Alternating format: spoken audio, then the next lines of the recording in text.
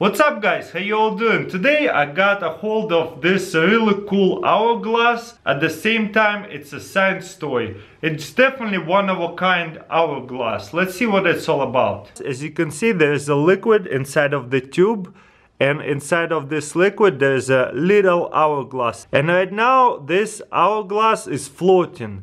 All the sand on the bottom, all the oxygen to the top. So that means this hourglass is light enough for the oxygen to lift it up. But what will happen if we're going to flip it over? Boom. It's actually acting really strange. For some reason it's not floating up. And why is that? It's still same amount of oxygen and same amount of sand, except now sand is to the top. But why is it not floating up like it used to? Well, let's just wait a second and see what happens. As we can see, the sand is slowly pouring out from the top to the bottom. So let's just wait a minute till enough sand will drop and let's see what happens. And boom, look at it. There's enough sand have moved to the bottom of the hourglass, and slowly it's starting to float up.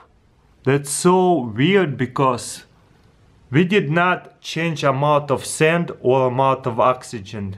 So what have changed? Why is it floating now? Like it at first it wasn't floating, and now that all that sand moved down here, why is it floating now? That's so interesting, don't you think? Right now the hourglass is floating. Let's see what happens if we flip it upside down. Boom.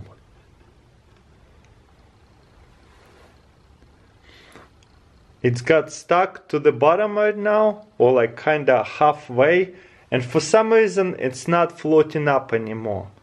Why is that? Because it's still same amount of oxygen, still same amount of sand, and then once enough sand dropped to the bottom of hourglass, it's starting to flow up. And that works every single time. Let's flip it one more time, see what happens. Boom. It's staying to the bottom right now, and we're going to wait till some of the sand moves to the bottom of the hourglass, and then it's going to float again. Why is that? Please let me know in comments below. That's just the coolest hourglass you can find right now for sure. Or at least one of the coolest. I love that hourglass a lot.